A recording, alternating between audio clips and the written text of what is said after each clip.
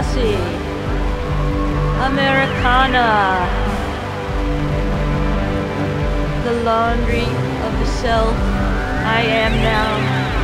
tumbles and mixes with the fantasy sunshine of Hollywood old time, where dreams come true and people are more open. The pristine foam of a dream life bubbles in my belly and ascends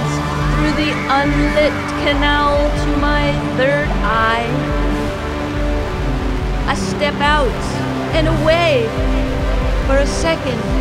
from the Hollywood Walk of Fame, golden siren stars alluring in cement, and assert my mark right here, right now, while driving on Stantyville Road and its European curviness and danger and snow and ice and beauty. Is beauty dangerous? And later, sitting on my bed, I catch up with the beginning of this poem and become the catcher, the receiver of its first intonations, impulses, and images, flushing and filling out its life, my life, your life, our life, our life. Across the coast, from the sign which reads Hollywood,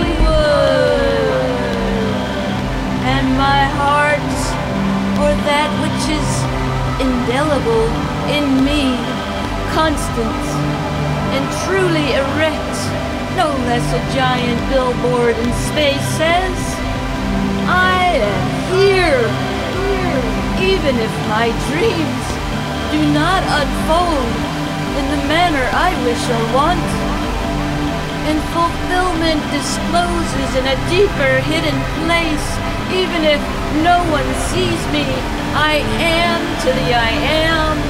the partner dancing, swaying, holding, caressing, all the lived, unlived, half-lived, broken, beaming, aching, giving, taking dreams of myself and you and stars and